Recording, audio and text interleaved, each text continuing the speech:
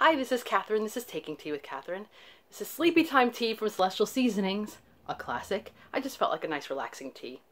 You know, nothing more than that. This is also a recent acquisition of mine. And it is kind of funny because it's called Mr. Darcy, so obviously wouldn't hurt to use for Jane Austen July, which is coming up pretty soon. But of course, I was drawn to it because it looks so much like my cat Zenobia that I lost last month. Not exactly. I don't think it's a Persian, or it might be. I'm not sure. But either way, it just kind of did resemble her. So I thought a little tribute. You know, I'm doing okay with all that, but it's still kind of sad. Anyway, but I've been reading, and so I thought I would do a mid-month wrap-up. It's a little late for that, but who cares? You know, we can go off schedule a little bit, right? So I finished 4 books so far this month, and I'm stuck in the middle of a lot of others. Been working on that Midsummer Night's cleanup project that I had, which was basically to go through, excuse me, to go through my currently reading, especially those books on Goodreads, and to bring it down, which I really haven't done very well. It doesn't mean I haven't been reading things. I did finish 1 book from there that had been there for a while, and I picked up a few other books and continued them. So it's not like I didn't make progress, but not the dramatic progress I would have liked to have made by now. But I'm not going to kick myself for it.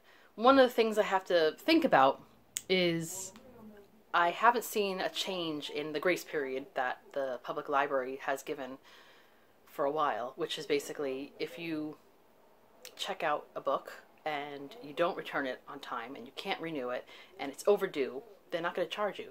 It'll say overdue when you check it on it online, but you don't have to pay a fine.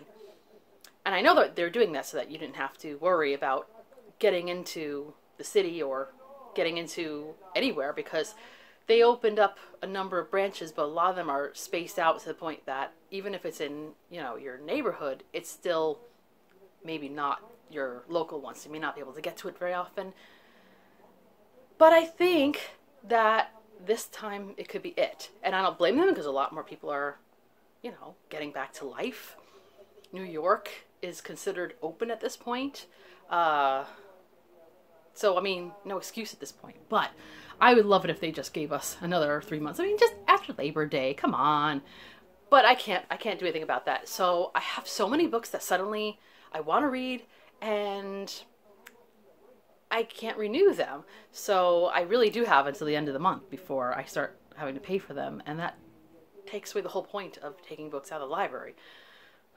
So we'll see. But the books that I finished, most of them, well, only one of them is actually a new book. But 2 of them are library books. That's good. But let me start with, I'll just start with just another, not project, but a challenge, etc.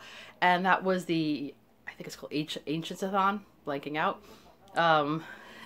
But it's a fun thing, reading books before the year 1700. And I think that I would have loved to have just really gone all the way with that, but I also said, as I said in my TBR, that let me just keep it simple and pick 1 book, new, not new, obviously, but, you know, new to me, haven't read it yet, and then maybe continue with the Dante, which I have been doing terrible with, but we'll see with that. Seriously. But I picked a book that wasn't very long, because I said, look, this will make it simple, but it's a book that I've been wanting to read for a long time. I am allergic to pressure. And so I picked Madame de Lafayette, the Princess de Cleves, and that's how I'm going to say it this time, because I know it's French, but if it were, why wouldn't it say Le, Princess, is it La? Wait. I'm forgetting my French, but you know what I mean. Why would it say the? I don't get it. So anyway, this was published in 1678. So it just makes it by like, what, 22 years, I think, before 1700. So that's not bad. It's, yeah, it is just like on the border there, but it is kind of a historical novel. And it's considered the first French novel. It's not that big. And it takes place in what would be in England, the Tudor era, wherein Queen Elizabeth I just became the queen. So there are a couple of people who are kind of fictional characters. I think the main character and a couple other people are fictional, but they exist in actual, society of people. So it starts out just naming all kinds of names, just people all over the place. A lot of people who sound vaguely familiar if you are someone who has read any history of England or France. Because if you read history of England during that time, they of course had, transactions of many kinds with the French. So you may have heard certain names just by default. And if you read anything about French history, you'll definitely recognize these names. The problem is that so many of the names, if you're not, if you don't speak French and you're not extremely an expert on it, it can get a little confusing and it can get a little overwhelming. Not as badly as I think War and Peace did for me, because it's like so many different versions of a name based on, so many different versions. But still, it's a lot of names to get used to, so it takes a while to settle in. And then, for a book that was 182 pages, it sure went on. Actually, less than that. It sure felt like it took a while. Once it got into the story, it was pretty good. It's about a woman, whatever, who marries a man who loves her very much, and they're all, high up in court and everything. But she finds herself attracted to someone else who's also attracted to her. So it's a constant battle of, should I give in to this? But I really know better than that. But, then there's all kinds of like little court intrigues, and this person trying to see her, and they keep running into each other, and so it's a struggle. It's like both a moral struggle and a, court struggle. I don't know if you could call that in general, because of course there's gossip everywhere, and our main character, Princess of the Cleves, that's who she becomes.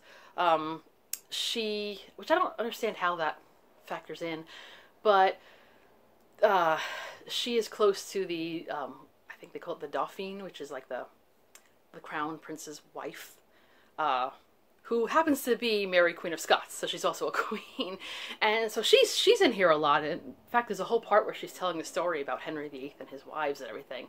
And it's a slightly skewed point of view, but it's kind of funny. Like, what would it have been like for someone like her to have told that story? And little does she know how much of that story she's going to become a part of. My goodness,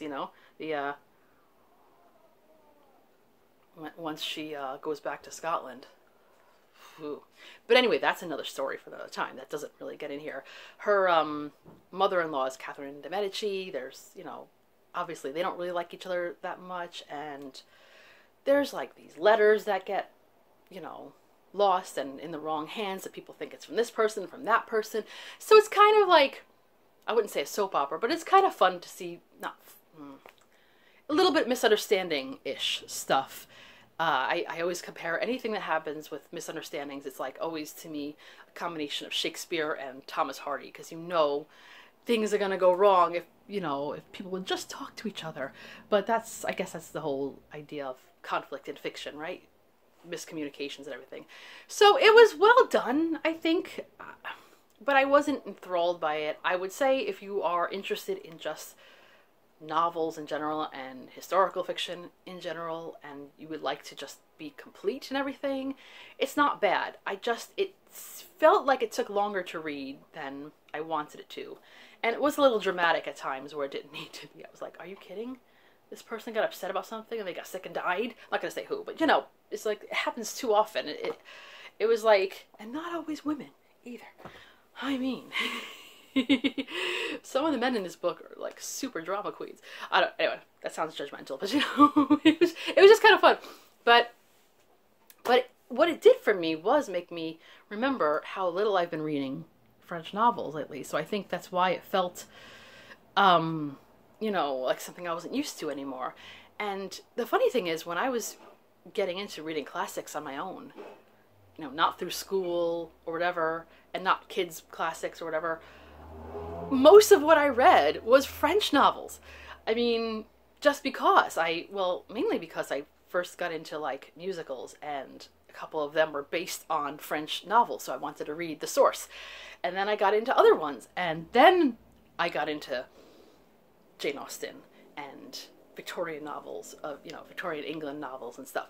So I mean, it really is a part of me, reading French fiction, but I don't know what happened that I've been separated for that, which is not entirely true. I also have to finish The Count of Monte Cristo. I don't know why I haven't continued with that, because it was really good.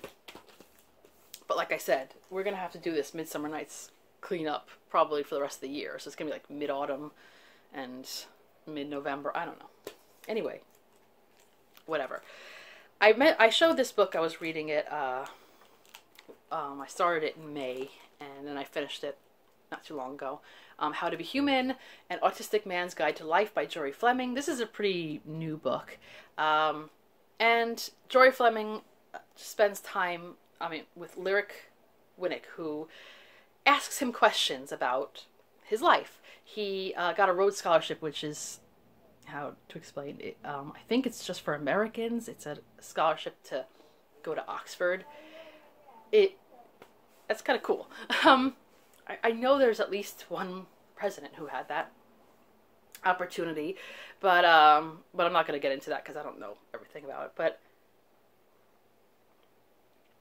this was considered a big deal because Jory Fleming is autistic and had started out being kind of nonverbal and needed certain kinds of support. Also had a lot of health issues that weren't just related to being autistic, just health issues in general. So he did have to overcome a lot of difficulties to be able to be in this position at all. So this is kind of like, it's not exactly an interview, it's just really, but in a way it is, because it's questions about how he views life and emotions and how it affects him and how it doesn't affect him, and why do people get involved in this and why do people do this, and how he handles things that other people would consider difficult or easy or whatever. And he seems pretty chill, which is nice. And it is just a different point of view, even when they ask him, dealing with other people who are autistic, and he's like, basically everybody is as different as everybody else to each other. So that's why I think it's a recommendable book to read if you're interested at all in understanding neurodivergence, because there is no one type of autism. Did I mention this last time I talked about this book? I feel like I'm deja vuing, but I feel like it's almost like the Myers Briggs. How if you ever looked into Myers Briggs, how there's like 16 personality types based on your functions, and what are your superior functions and what are your inferior functions. They're stacked together and they come out with different things. Usually when I take that test, I come out INFP, which I'm not going to explain right now, but if you were into that whole thing, you would say, oh yeah, that. But introverted, intuitive, feeler, perceiver, I think is what it's called. But basically, I keep saying basically, it really means that there is no better or worse type of personality. It really is how you approach somebody. So I don't think that the Myers-Briggs thing is a perfect science at all. If you read into it, all the history behind it, you would understand that too. It's helpful, but I wouldn't like use it as a Bible, but it does help in a way to deal with people, because if you understand that people may react to certain things a different way, you may realize that you don't, no one person is exactly the same. And I almost think that would be helpful with, for instance, autism. People think of autism, they think of one kind of thing, usually. But if you understand the whole deal of the spectrum, it's not very autistic and not very autistic, but kind of autistic, It is like autistic, but, verbal, and autistic nonverbal, autistic with executive functions, and autistic with poor executive functioning, autistic with sensory issues, autistic with fewer sensory issues, that kind of thing. And I wish that there was a way, and I know this is probably someone has thought of this first, but I wish there was a way to almost Myers Briggs that in a way, because that would help people to first of all understand that no two autistic people function the same and need the same exact kind of support, but that they all need some kind of support and some or understanding. You know, it's hard to explain. Anyway, so I just think that if you're curious about autism, this is not a bad book to read, but to me it should be one book among many. Definitely seek out memoirs from autistic persons about their lives, and you will find that every single one is different. So yeah. Anyway, so then one of the books that I had been reading for a while, and that was on my Goodreads, currently reading, and I said, why am I not finishing this book? And I know why I'm not finishing it. It's because I have just a million books to read that are all good. And that is Modern Tea, a fresh look at an ancient beverage by Lisa Bolt Richardson. Once again, I should have looked that up, but anyway, Richardson is easy to say.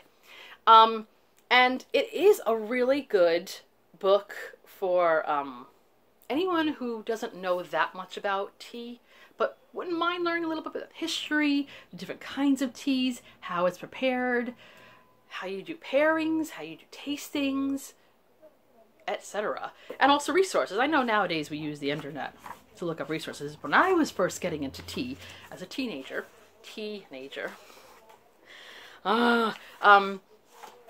we didn't really have internet. I know it sounds like, you know, we used to have to walk 5 miles to school in the snow with no shoes on and, you know, no breakfast or whatever. But, I mean, internet I think might have existed in its earlier forms when I was a teenager, but most of us did not sit down and Google. Well, I don't think Google existed yet. Anyway, let's not talk about how old I am. But I used to either check books out of the library or buy tea books about tea. My tea library is down here. I do intend to come with some system to have a separate tea library, but we'll get there. But in the end of most of the books, there is usually a resources section, which tells you places to buy teas. It's kind of sad when you see it from the older books, because half of those places are gone and long gone. You know, tea rooms, tea, you know, restaurants and stuff like that, and shops that you could buy teas at. Places that had catalogs. A lot of them don't exist anymore because that's how life is. Businesses, you know, open and close, and that's it. People, you know, die. You know, okay, I'm really depressing now, but still, it's still kind of cool to see the history of the resources. But this is pretty recent, so even though things go out of date very quickly, this was written in. Give me a moment. I knew it. Okay. Oh my, where is the copyright? 2014. So it's been, you know, less than 10 years ago. So we have resources in North America, United Kingdom, and France, which I know. But I guess this is where the target audience is. But so that's kind of cool. The one in the United Kingdom, Postcard Teas, I remember that place. I passed by it. But anyway, and there's a couple of places here that I've actually been to in North America as well, or ordered from, whatever. And I love the naked hardback. It's one of my favorite things ever. I wish more hardbacks would be like that. I know dust jackets are kind of nice, but when when it's stuck on, really. But anyway, yes. I don't know if this would be the only book I would buy if I could only have one book about tea, but it wouldn't be the worst one to have. So yeah, if you're looking for one, it's not an incredibly expensive book. It's easy to find. I think I found this on Hamilton Books, which is a pretty inexpensive website for books. Really recommendable because they do have a good variety of fiction and nonfiction. But anyway, it's not an ad. Last but not least is a book that I took out of the library last November and finally finished it. It wasn't because it was a bad book, but once again, I just had a lot of books going on. And this is Around the World in 80 Trains by Monisha Rajesh. And she is a journalist, I think, and she did another book before this, which I wouldn't mind reading, called Around India, I think, in 80 Trains, which would be interesting. I've never been to India, and I've definitely never been in a train in India. and I hear it's a story in itself. Um, one of my favorite Bollywood performances ever was from was train related, from the movie Dil Se. I don't know if any of you watch Bollywood movies. I know my sister does, obviously, but it's the actor Shah Rukh Khan, who was like the biggest Bollywood actor ever, and he's still pretty big, or one of the biggest. And there's a whole scene where he dances on top of this train with a whole bunch of other people, and it's just really cool. And it just I don't know why I thought of that now. Oh, because I was thinking of Indian trains, but I know that's not what this book is about. Just side point. If you ever oh, I don't know how to. Maybe I'll remember to link it down below. It's called Cheya Cheya. It's great. It's a great song. It's a great performance. Anyway, oh man, I haven't seen a Bollywood movie in so long. Well, no, I did see one not long ago. I watched clips of it anyway. But so this is not the entire world. Most of this is the northern hemisphere. So she starts out in leaving, I guess, from London, because that's where she is from. She's from England. And she and her fiance take off a bunch of time, and they travel as light as possible, and they travel, you know, through Europe to Russia to, I don't remember the exact, the problem is, unless I'm missing something, I don't see a map in here. And I really think this book would have benefited from a map. And I think every chapter should have had either a map or at least like a line of where they travel to. But so she travels through a bunch of Asia. And then I was a little disappointed in a way, because I really thought that it was going to be only train travel. I mean, I'm not saying if she was in a city, she might take like, you know, a cab or something around the city. But I mean, to go from country to country, I thought it was going to be strictly by train. However, it wasn't. At one point, she ends up taking a train to, the plane to, I think, Seattle, or I think so.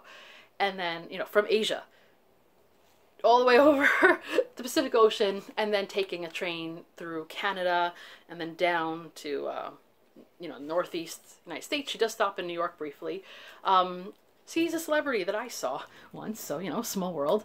Travels down through the South and back again. I don't know. I don't know the exact route because they didn't, you know, write it down. You have to figure it out for yourself. And then she flies back, goes to North Korea, and also Tibet. So there's a lot of places that are featured here that aren't, like, they're quite off the beaten track. So that's what I found pretty cool. I almost think it was just too much.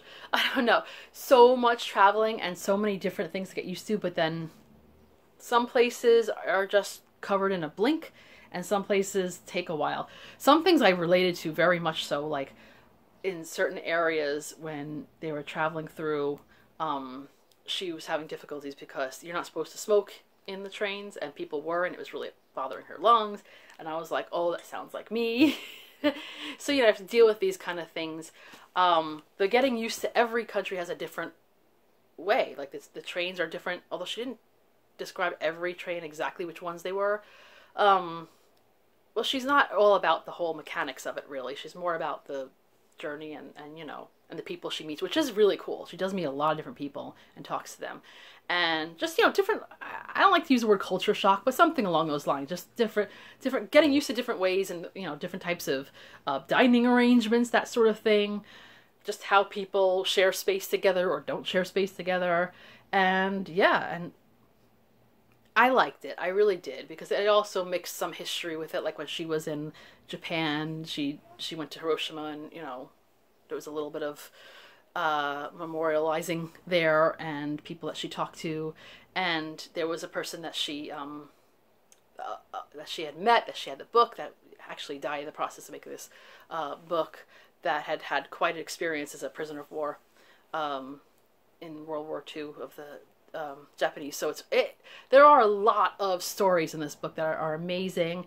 Almost made me want to do a massive train trip. Probably can never do so because I don't have that time. I don't have probably the health for it, or any other resources really. But, you know, it makes me think about just at least occasionally going on trains a little more. I do like trains, but I just can't do it as often as I'd like, and I'm not counting the subway in that.